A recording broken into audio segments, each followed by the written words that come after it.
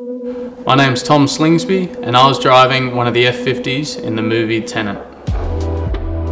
I've never been part of anything like that before, so it was amazing. It was a really eye-opening experience. It was cool watching all the actors do their thing and do the stunts on the boats. The stuntmen and stuntwomen would come up and ask, look, is this possible? Can we throw someone off this part of the boat going really fast, or can we do it over here?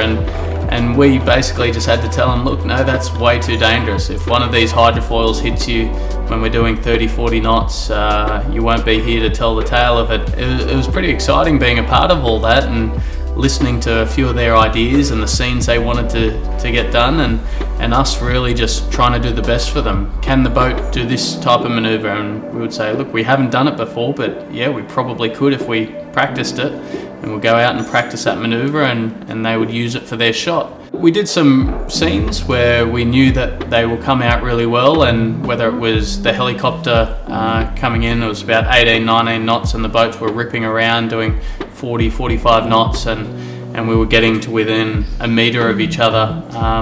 The boats super close together, and the helicopter would do laps around us and come in low and fly up in front of us, and some really cool footage I think was done, and yeah, and getting the feedback from the director saying that that's an amazing scene and that's 100% going in the movie. It's pretty cool.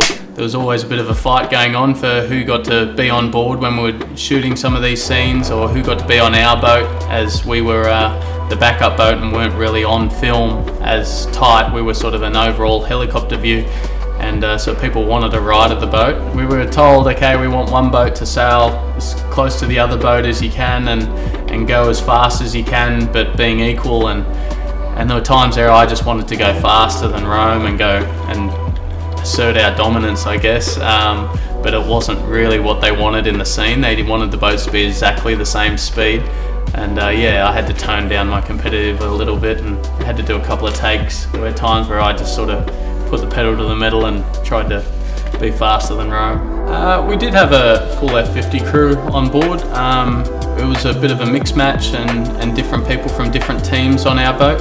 So I got to sail with a few of the Team Japan guys. It's weird, I'm so used to racing against them, and you sort of wonder how they communicate on board their boat when they're racing you, and then actually sitting next to them and listening to the way they talk. It's quite different. Usually we sail with a wing and a jib on the boats, and that's the way we usually sail in normal configuration, but Christopher Nolan didn't like the jibs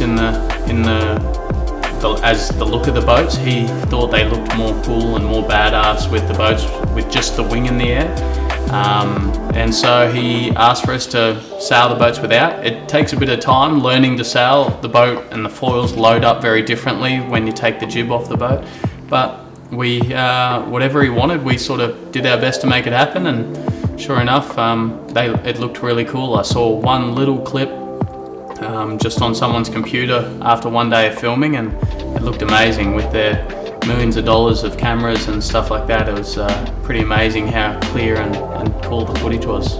I got to say, it was an enjoyable experience. I didn't have to do any acting. I just got to do what I do best, which is race sailing and sail sailing boats, and I love the process, but I'm not going to be an actor anytime soon.